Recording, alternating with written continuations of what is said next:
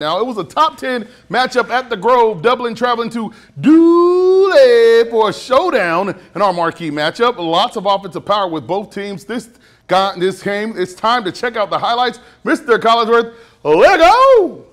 And Dublin starts off the game with a rib rocker nominee by Huncho. Daquan Robinson, #1 in your heart, #1 in the program, keeping the Irish scoreless on the drive in the entire first quarter. Bobcats with the ball. John Brown, they call him Fred, on the screen to Lorenzo Clayton.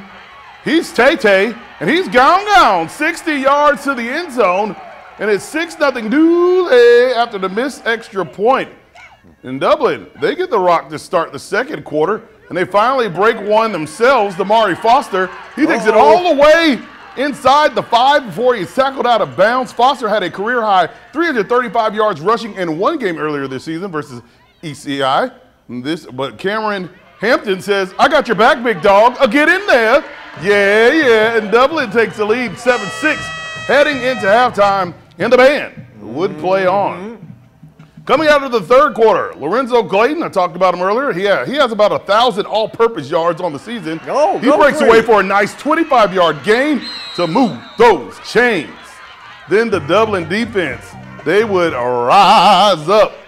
Martravius O'Neal spies with his little eye an interception, but the offense would stall. Dooley struggling offensively after Antoine Clayton, the starting quarterback, left with a leg injury in the first quarter. He's leading the region in passing. And in the fourth quarter, Dublin shifts gears.